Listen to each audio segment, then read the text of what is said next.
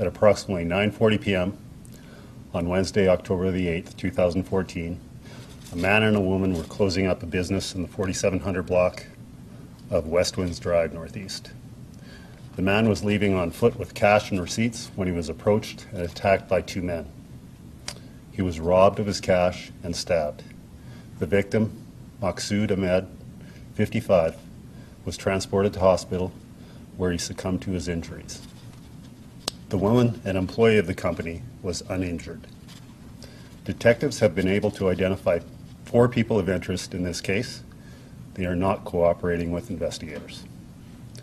Police have recovered one of the vehicles alleged to have been used in the robbery and homicide of Mr. Ahmed, a 1999 Toyota Solara, owned by one of the persons of interest in this case, recovered in the community of Castle Ridge shortly after the crime. A search of the car has gleaned significant forensic evidence.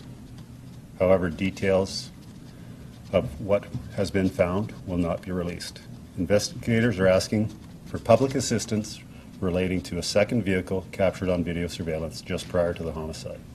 It is believed the occupants of the recovered Toyota Solara and the second suspect vehicle met and spoke prior to the attack.